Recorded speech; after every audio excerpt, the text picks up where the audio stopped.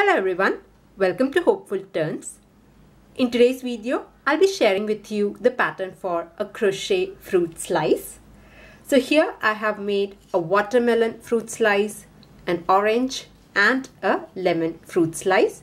Now all the three are using the same pattern, it's just that you're going to play with the colors to make the fruit slice. Now if you want, you can turn this into a keychain, a bag charm, or even use this as toys for your kids. This will work absolutely great as Montessori material also. So let's see the supplies first and then we'll head over to the pattern. Now for this here, I have used some cotton yarn. These are all DK weight cotton yarn, but any weight yarn or any type yarn would work for this.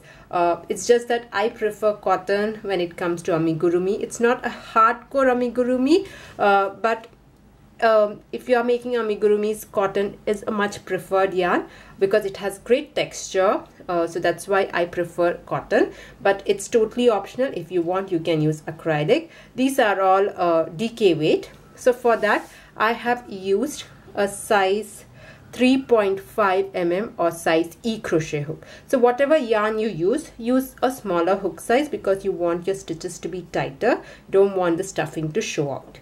Now apart from that, you would require a pair of scissors, a yarn needle and a stitch marker. Now stitch marker is totally optional. If you want, you can replace it with some safety pin also, and some fiber fill. Now if you do not have this stuffing fiber fill, you can use some scrap yarns for the filling part.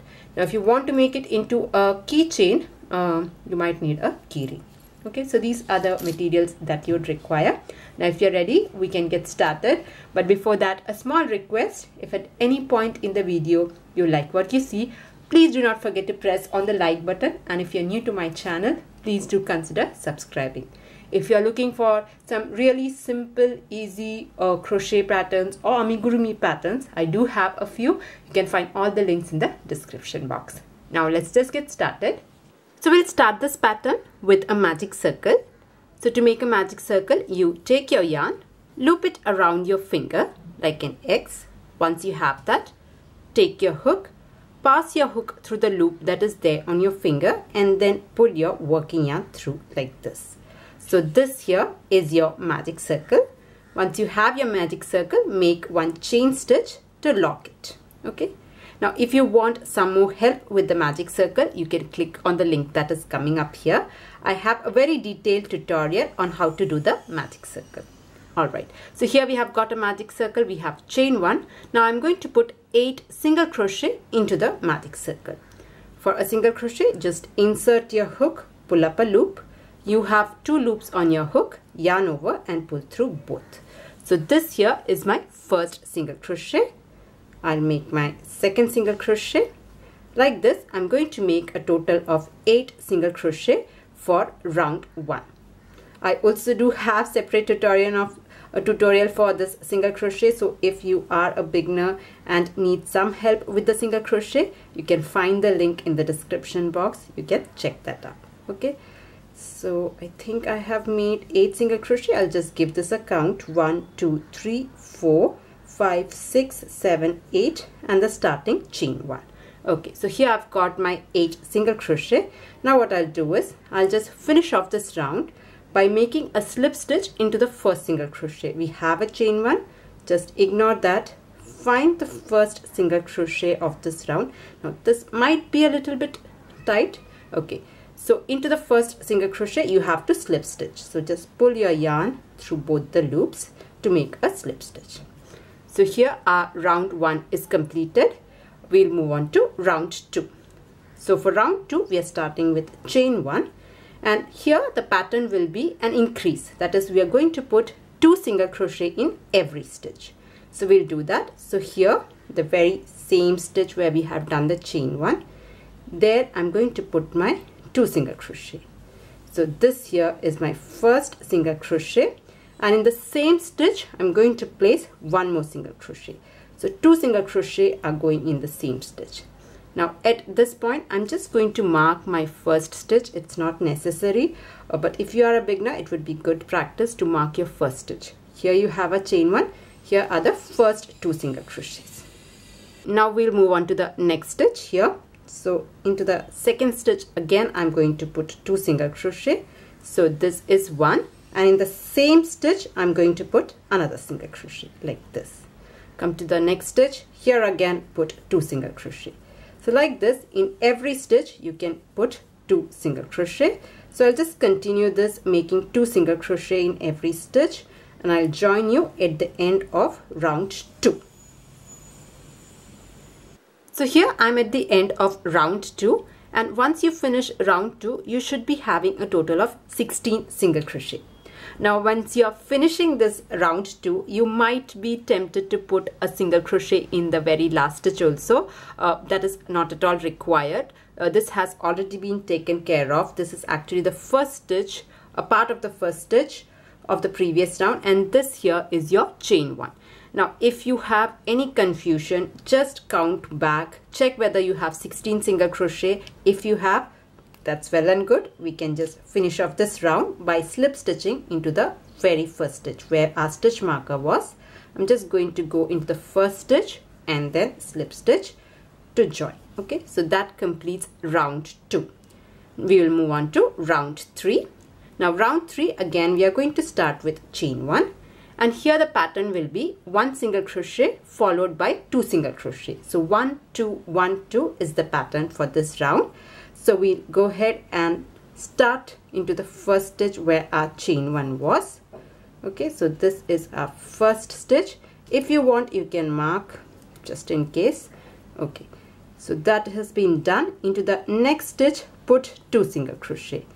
So 1, and in the same stitch 1 more, and you can repeat the pattern. You can make 1 single crochet followed by 2 single crochet in the next stitch. So here I'll put an increase or 2 single crochet. So I'll just go ahead and repeat the pattern, making 1 single crochet followed by 2 single crochet. So I'll join you at the end of this round, and once you finish this you will have a total of 24 single crochets. So here I'm at the end of round 3, and now I have a total of 24 single crochet. Here again you might have a confusion. If there is, just count back and check whether you have 24 single crochets. At this point I'm just going to completely close off the magic circle. I didn't close it off before because otherwise the stitches might get really tight when you are working round 2. That's why I didn't close it before. Okay, so round 3 is done. We will just slip stitch into the first stitch of this round to complete the round 3. We'll move on to round 4. So round 4, we are again starting with chain 1, and the pattern for this round is we will make 1 single crochet, 1 single crochet, and then an increase. So 1 1 2 is the pattern for this round. We will start here in the same stitch where we had done chain 1. The very first stitch we'll start with 1 single crochet. In the next stitch also just put 1 single crochet, and then you put 2 single crochet. So 1 1 2 is the pattern for this round. If you feel the need, you can just mark your stitch. So this is 1 1 2. Here is the chain 1. Just ignore that and mark your first stitch. It's not totally necessary that you have to mark, but if you are a beginner, it's a good practice. Alright, so I'll just complete this pattern, making 1 single crochet, 1 single crochet, and then an increase. So whenever I'm referring to increase, it just means 2 single crochet going in the same stitch. So I'll complete this and I'll join you at the end of this round. So here I'm at the end of round 4, and once you finish round 4 you should have a total of 32 single crochet. I'll just take my stitch marker out and then slip stitch into the very first stitch of this round. Okay, so that completes round 4, and at this point I'm going to cut my yarn. So after you finish round 4 you can cut your yarn. I'll just take this out. Alright, now we'll move on to the next color. So I'll start with my white color. So here I have got my white color. This is where I have cut my yarn. I'm going to start that point itself. So where we had slip stitch, at that point I'm going to insert my hook and I'm going to pull my white yarn through it. So this is how you can change your color. For other slices like lemon or For orange also, whenever you're changing color, you can do it like this. I'm going to chain 1. So this gets attached to this place. Alright. Now the pattern for this round will be, you have to make 3 single crochet and then an increase. So 1, 1, 1 and then 2. That is the pattern for this round. So we'll do that. So into the very first stitch, there itself, I'm going to start with a single crochet. One second, I'll just tidy this up. Just pull on this, the end, so that the stitches is tight. Okay, so 1 single crochet is done, 2nd single crochet is done, and 1 more, 3. So here I have put 3 single crochets. Next I'm going to make an increase stitch. So make 2 single crochet, 1, and in the same stitch make 1 more. So this is the pattern that we'll be following for this round. We'll make 3 single crochet and then an increase. So we'll do that. So 1, in the next stitch also just 1. So 1, 2, and here is the 3rd single crochet. I have made 3 single crochet and then I'm going to make an increase. So make 2 single crochet in the next stitch. So you can follow this pattern, making 3 single crochet and then an increase stitch. I'm at the end of round 5, and once you finish round 5, you should have a total of 40 single crochet. Now we'll finish off this round. You can see this is the chain 1, just ignore that. Go into the very first single crochet of this round and then slip stitch. Okay, so just slip stitch to join, and we can cut our yarn here. So just cut it off. Okay. And then we will move on to the very last round. So I'm going to use my green color to make the very last round. So I'll just take that. So I'm just going to change the color exactly the same way.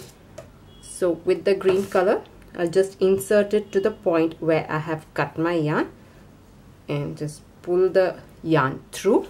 I hope you'll be able to see it properly, because I think the white was a bit difficult to see. Okay, so I've just pulled my yarn here, and then I'm going to make chain 1.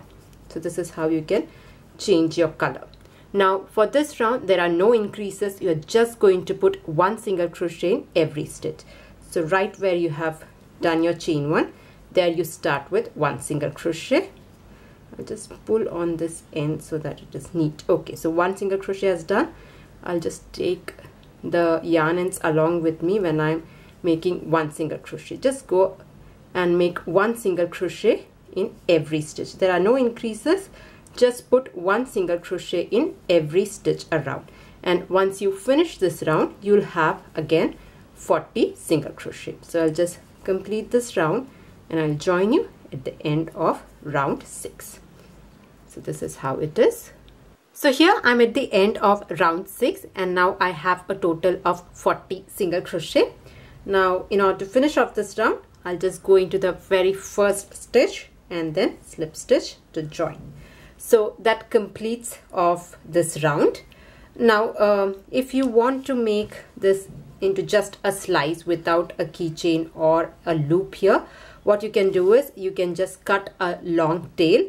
But if you want to make a small loop to hang in somewhere, you might have to make 7 chain stitch. So once this is done, either you can cut your yarn, and when you cut it, make it a little bit longer, because we are going to fold this up and then stitch it. In case you are not looking for a loop, you are just looking for a plain simple slice, but I'm going to show you how to make the loop. So I'm going to make 7 chain stitch. 1, 2, 3, 4, 5, 6 and 7. Okay, so here I've got my 7 chain stitch. I'll come back to the same stitch and then slip stitch again. So just make a slip stitch in the same stitch. So this will create a loop. Here you can either hang it up or put a key ring. So that's up to you. Now once you are done with this, we can cut our yarn. So I'm going to cut a long tail because we want this yarn to stitch this up. Okay, so cut a long tail Alright, so that is done. You have a small loop here. The only thing I didn't put is a loop here. I just cut the yarn once I finished the round. So that's the difference. I just wanted to point it out. Okay, now the thing is done. You can just fold it and then stitch it up and stuff it. But before that, we are going to make the seeds. So in case you are making the lemon or the orange, you might want to make a few lines. So I just made a couple of lines here. Here we are going to make seeds. So for that, I'm going to take my black yarn. Since I didn't have a black yarn, I have taken embroidery floss. I have doubled this up. And we are going to make the seeds. You can place the seeds randomly. There is no hard and fast rules where the seeds should go. It's just that we are going to fold this up. So this is how it will be. So you might want to place your seeds. So I'll just randomly place the seeds. I'm just pulling it till here. We will finally knot this down. So just let this be here. Okay, and I'm using one top to bottom round to make one seed. So that is how long or big my seed will be, like this. I'll just come to another stitch and make, sorry for the noise, some construction is happening, can't help it, so just bear with the background noise of banging. Okay, so I'm just going to make a couple of seeds here like this. You can just randomly put it. I'll make this a few more seeds and then I'll show you how to finish this off, and then we'll stitch it up. Okay, so it will be somewhat like this. So here I have put in a few stitches for the seeds and this looks fine to me. If you just fold it, this is how it will be. I think this is enough for me. So it depends on your choice how many you want to. I know the back side is a mess, but we are just going to hide this up all together. So with the two ends, I'm just going to knot this down and we will cut it off. Okay, so that's it for the seeds part. So if you are using the the lemon or the orange, you might have to make diagonal lines. That is the only difference between the two. Here we are making small seeds. Okay, so this part is done. Now we'll move on to the very last part. So for that, we are going to just fold this up and stitch these two sides together. Now if you see here, when I'm folding it here, if you see, we have this kind of V's. So here we have a front loop and here is a back loop. So we'll be using the back loop of this side, and if you see it like this, here is another V of this slice. So this will be the front loop and this will be the back loop. So we will be using the front loop of this side. So if you see here, we'll be using this loop, the back loop of this part, and here the front loop of this part. So this is how we'll be joining these two sides. Okay, so we'll start that. Okay, so this is where our first stitch is attached, and if you see here, this is the same stitch that both of it goes. So just fold this up together. So just use the first stitch of this side and pull. Okay, come to your next stitch. So if you see here, this is the front, this is the back. I'm using the back loop of this side and the front loop of this side. That is the loops that are facing together. We are using that to stitch this up. So you can just go ahead and stitch these two together till you reach the other end. So like this, I'm going to stitch it up. Once more I'll show you. I'm going to use the back loop from this side and the front loop of this side, the loops that are close to each other, and stitch this up. So you can go ahead and stitch it up. I'll come and we'll be doing the stuffing part when we have the last 4 or 5 stitches left. So I'll just show you how to do that when we reach the other end. So I'll just make the stitches here. So here I have got a few more stitches left. So before I stitch this up completely, I'm going to fill this up. Now if you want, you can use some scrap yarns also for the filling. I'm just using some fiber fill to fill this up. And when you're filling it, don't tightly pack it up. You don't want like a ball, it should be like a slice. So I would say when you're doing this, don't stuff too much. You don't want it to turn it into a ball.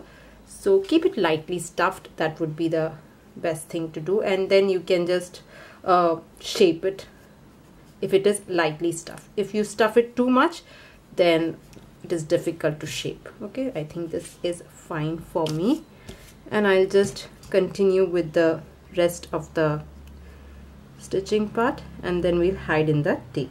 So just do that with you. Okay,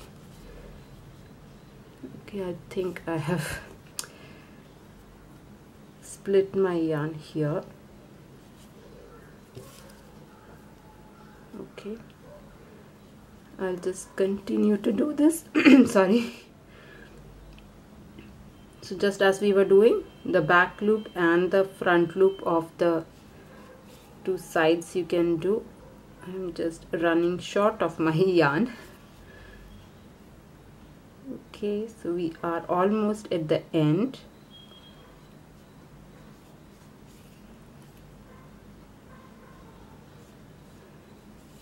Alright, I managed. And one last stitch at the very end. That should be enough. Now we'll just hide in. So what I'll do is I'll just go through the stitches and take it out. I'll go once again. Just try to go inside and try to hide in the yarn so that it gets lost there. Okay. And then you can cut the remaining. Alright.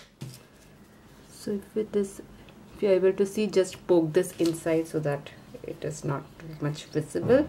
So there, our watermelon slice is ready. Now you can use a key ring and make it into a keychain. So you can use either of this. Anything will work fine. So you can just attach it here, or you can use the normal plain key ring also. Anything will work fine. So yeah, that was the tutorial on how to do this slice. I'll just repeat how to what change you should be making if you are making a lemon or an orange slice. The pattern is the same. So if you see here, for the for the watermelon, we had made the first 4 rounds in red, but if you are making an orange or a lemon, the first round will be in white, the next 3 rounds will be in orange, 4th will be in white, and 5th again will be in orange. The remaining everything is same. You just have to play with the color, and then instead of the seeds you are making this diagonal lines. So that is the only difference between the two. So yeah, that was the tutorial on how to do this fruit slices. I hope you liked it. I hope you enjoyed making it. And if at all you're making one, please do tag me. I would love to see your pictures. I'll leave all my social media handle links in the description box. So that's all for today's tutorial. See you in another video. Until then, bye-bye. Thank you for watching.